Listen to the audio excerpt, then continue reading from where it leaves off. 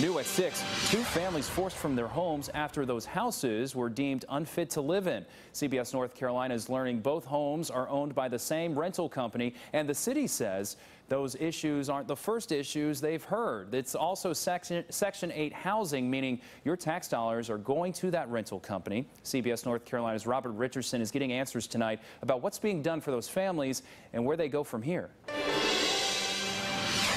Jo Bess Plummer is not going to miss this bathroom or these baseboards. Wednesday marks her last day at this house after nearly 5 years. The city gave her until Sunday to move out, 90 days after inspectors found 3 pages worth of violations at the home. That could sound hard, but is that a blessing for you? Yes.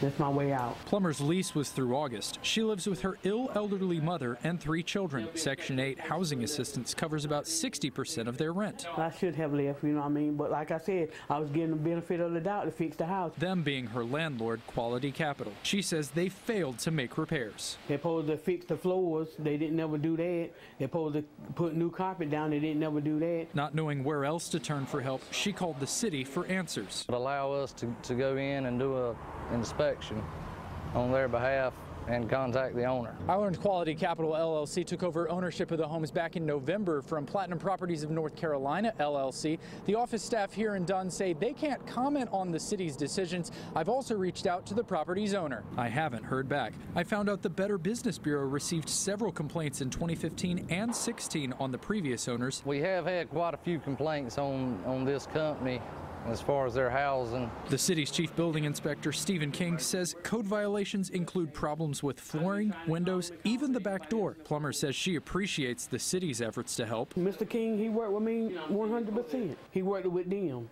He tried to get them to do what they're supposed to have done. Plummer says the housing authority helped her find a new place about 20 minutes away and says she's ready for the fresh start with a new company.